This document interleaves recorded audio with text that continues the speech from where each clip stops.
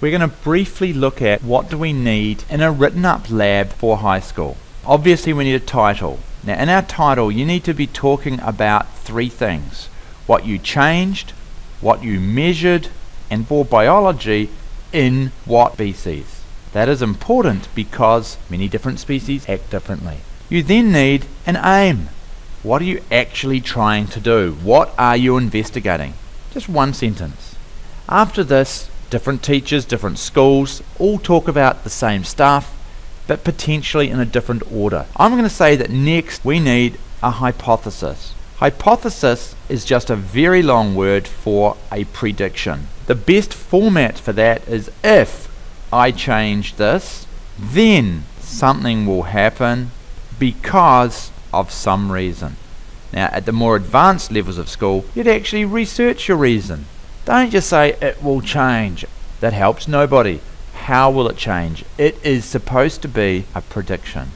After our hypothesis, we then have, depending on where you are, variables. This is basically where we tie things down. You don't get a cake recipe that says take some flour, some sugar and put it in an oven for some time. You have details. Best way I know of to do this is a giant table. Tell us your independent variable, the one you're going to change. Tell us your dependent variable, the one you're going to measure. And tell us your controlled variables or your constant variables.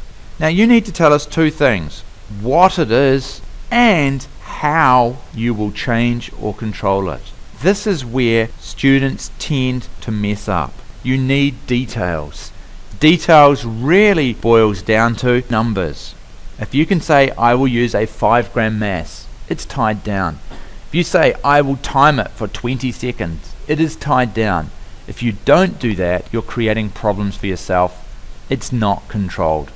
We then are going to look at what you actually do. This could be called a method, it can be called a procedure, a lot of different things. Some people will put an equipment list beforehand, some people put it inside.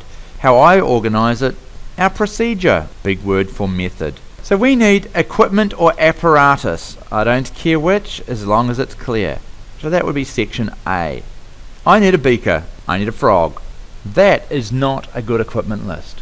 What beaker? Okay, 50 milliliter beaker times 1. What frog do you need? Put in the species name, 2 words, etc. Add details. Again, think of a cake recipe. It tells you how much of each thing you need. After our apparatus list, you next need to tell us what are you actually doing. A method. Some schools, especially with younger students, call this steps. Step 1, blip blip blip blip blip. Step 2, all the way down to your last step, where you need to be telling people what data you are collecting. No point telling people how to set it up. You need to be saying what data is collected. You need to make sure somewhere here you talk about repeats, so that people know you actually did repeat it. Finally, part C, a diagram of what you're actually doing. They say that a picture is worth 1,000 words. You spend some time, you rule up a beautiful diagram, Bunsen burner, heat gauze, my beautifully ruled beaker, water, thermometer, Bunsen, badly drawn, yahoo, 100 milliliters of water. All your labels can be put in.